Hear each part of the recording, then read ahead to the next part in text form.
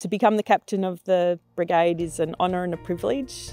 There's only been 12 other captains in the brigade prior to me, and I love the community that I live in. I love the people. It's just a good community spirit that resonates through the people that live here. Hi, my name's Michelle Croad. I've been with the Sorrento Fire Brigade for 26 years. I've always lived in Sorrento. I went to Sorrento Primary School down the end of the street. What I hope to achieve as captain is to try and help build our brigade and just to be a good supportive member in our community.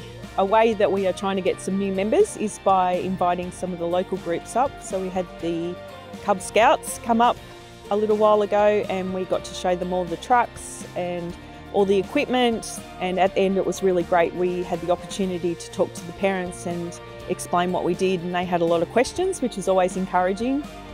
I work at a physiotherapist as a receptionist, and some of the skills the CFA has taught me with good communication skills and first aid and being able to remain calm under pressure also helps well in my job.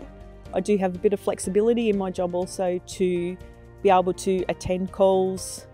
My boss is quite supportive of the role that I play in the community.